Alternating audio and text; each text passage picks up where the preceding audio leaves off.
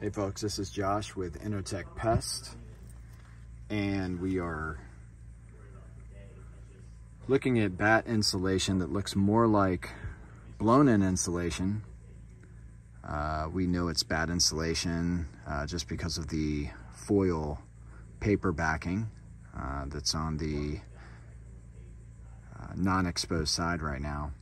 This is what happens in a very severe roof rat infestation. This particular home was uninhabited for quite some time, and so roof rats were able to move in.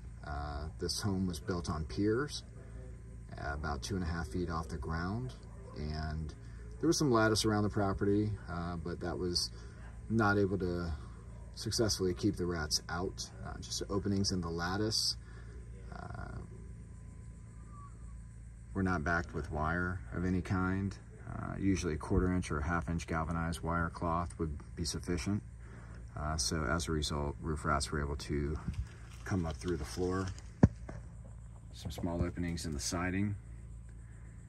And once we got up into this attic space, we also saw very extensive drywood termite damage.